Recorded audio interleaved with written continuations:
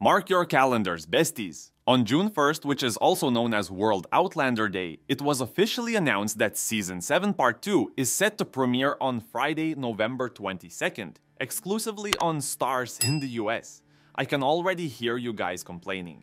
It's been 13 months since Part 1, and I get it, calling this upcoming release Part 2 feels a bit strange after such a long break.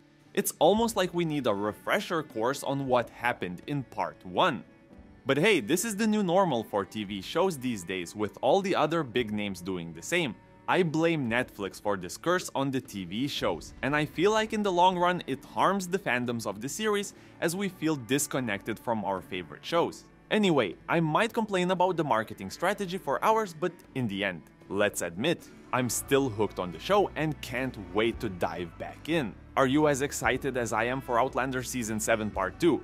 Let me know in the comments. While we're still waiting for an international release date, we do have a teaser trailer and an exciting synopsis to tide us over. The teaser may be brief, but it's packed with drama. We see Claire delivering a powerful monologue about feeling disconnected from the future but remaining devoted to love and her role in shaping a new nation. I don't feel like the future is my time anymore. Jamie and I, we want to be part of creating this new nation, Claire says. She adds, would you not sacrifice everything for love? Claire kills me with her endless sacrifices and love for Jamie. Seriously, girl, what more can you give for this love? I genuinely have no idea. How far can Claire go for this love in your opinion? Can't wait to hear your thoughts. Even though we don't have all the answers, the teaser and synopsis hint at some major twists ahead.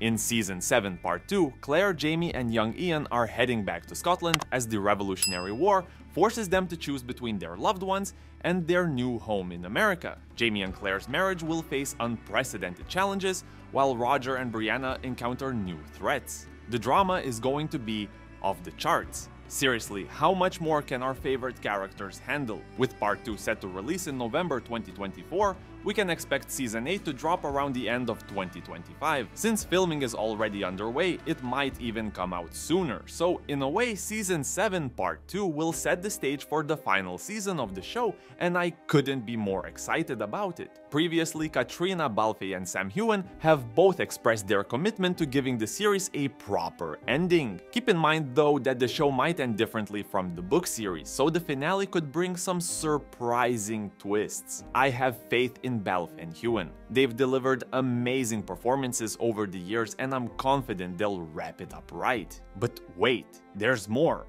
The Outlander universe is expanding with a prequel series titled Blood of My Blood. This 10-episode show will dive into the backstories of Jamie and Claire's parents across two timelines: early 18th century Scotland and World War I.